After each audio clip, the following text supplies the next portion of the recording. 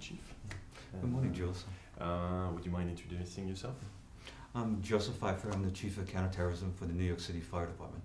Okay. So what brings you to Paris? I was invited by General Gallet, who's hosting a conference this week on what's the risk fire departments face and how do we manage crises. So we spent some time yesterday talking about those subjects. Those subjects are very important for any fire brigade because we're the ones that's going to be in the middle of it. Whether it's a terrorist attack, whether it's a large fire, or a natural event. Fire brigades are the ones that are going to respond, and we're the ones that run into buildings and run into dangerous situations to save others. The topic was think differently. You have some experience with that. How does it link with you?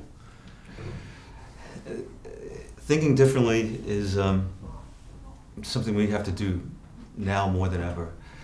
It used to be very simple. We put the wet stuff on the red stuff. We put water on the fire, and that's all we had to think about. But really, since 9/11, we had to think differently, and certainly, New York and Paris are bound by tragedy. The events of 9/11 and the events of 2015 in Paris, particularly the events of November 13th. So all this is kind of links back to September 11. What, for those who don't know, can you tell us the events in your role in it and your part in the fire department?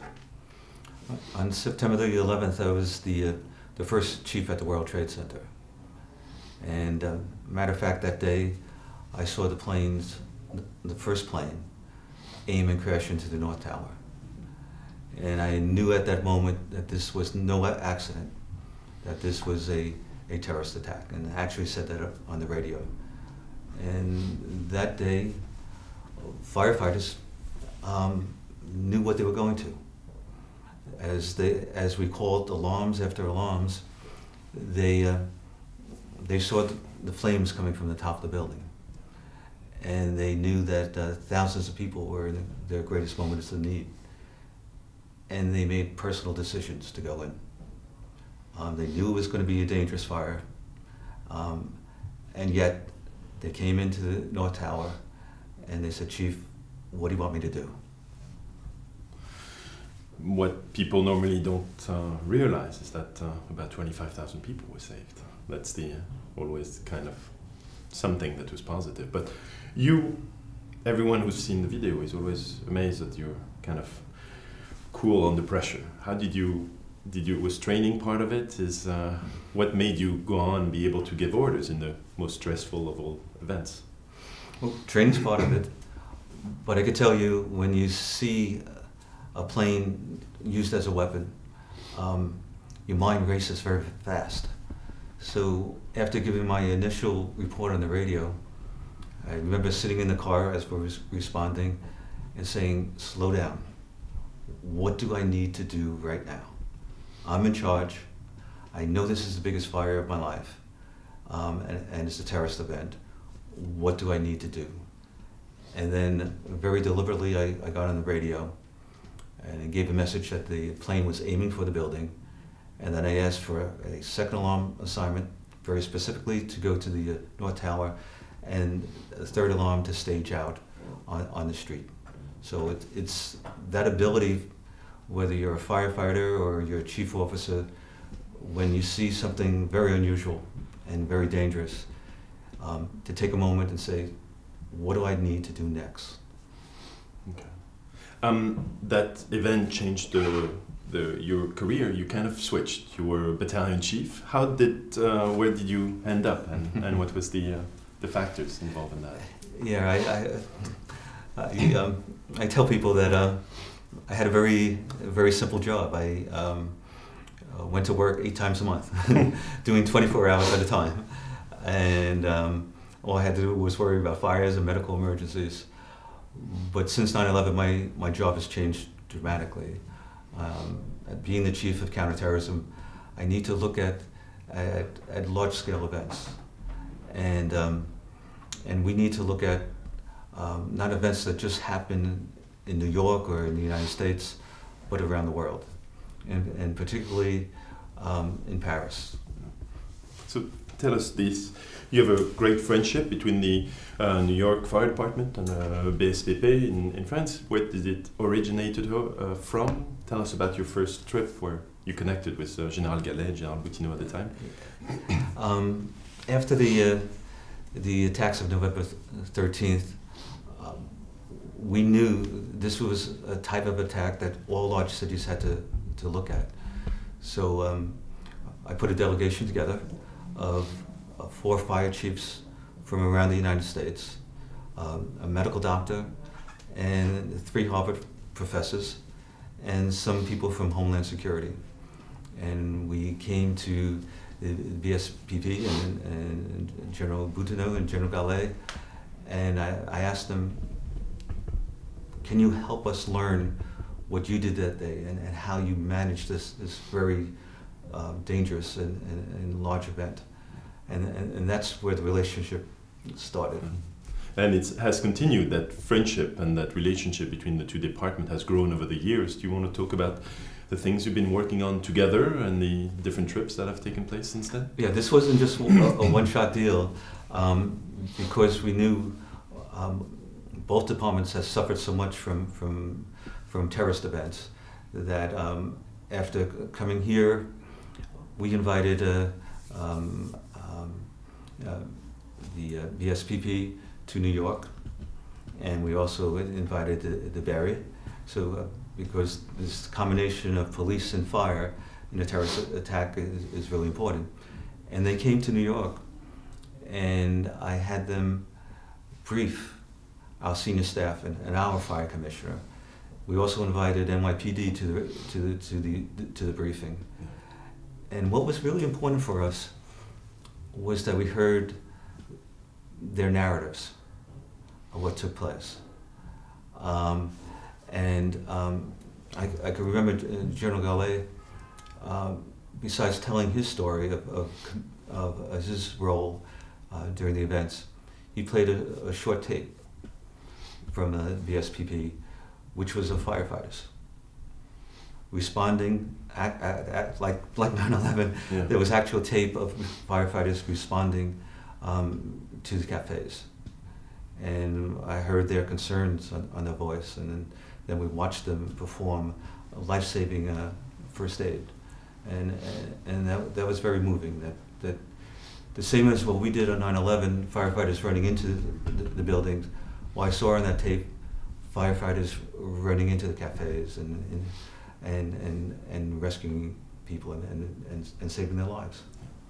So the importance of the collaboration, what do you hope to achieve? What have you achieved already that between the BSPP and the FDNY? So you never think that you have an effect on other parts of the world and how they affect you. But by coming to Paris and then coming to New York, and we did it a number of times, we were able to work on how do we do a extraction task force, or what we call in New York a rescue task force, which means a combination of firefighters who have medical training and our medical personnel being protected by law enforcement. And we put a demonstration on in New York with FDNY and NYPD. And from that, the conversation started to continue and to be more precise. How do we do stuff in very dangerous situations that we normally don't do as a fire department? Yeah.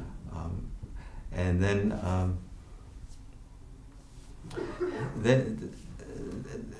as we had a conference here, it's about risk as well as how to manage the risk. So in May of last year, we had a conference in New York. And in the conference was about vertical terrorism, what we believe is going to be the next big attack. And vertical terrorism is a combination of what took place on 9/11 in a high-rise building and what took place in Paris on November 13th. It's the combination of active shooter and explosives and fire as a weapon. So we had a conference in New York. We had the, of course, FDNY, NYPD, the FBI, medical doctors, because they're part of it, and building owners and managers. But that wasn't enough. We had to make this conference real. So I invited my friends from the BSPB, and General Gallet and his senior staff, the Berry, and trauma center doctors that actually took care of patients. And this conference took place on the 63rd floor of the new World Trade Center. It was a moving moment to do it there. It was. Since you're taking care of not just terrorism, but you were there on the response for Sandy. Do you want to tell us some stories of what you learned, or some of the things that were useful, and the kind of resourcefulness that firefighters everywhere have to demonstrate? Yeah, I'm not sure why I'm the one that's always involved in these big events, but I was the first chief at the scene for Hurricane Sandy down Breezy Point. And Breezy Point was we had a fire there that destroyed 150 homes. So when I was at the scene, firefighters came into the area, and you have to picture this. Everything's totally dark because there was no electricity, that was knocked out by the storm. And the only thing you could see is orange.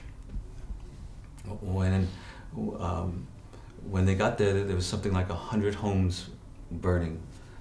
And the firefighters came in, and they looked, and all they saw was orange. It literally looked like the whole world was on fire. And I gave one order to them. And the order was to help us out because we had hurricane force winds, 100 homes on fire, and no water pressure in the hydrants. And the one order I gave them was, find me water. And the firefighters looked at the area, saw the fire trucks in 3 feet of water from the flooding, and they were able to draft water from the floods they were sitting in and provided water to extinguish the fires.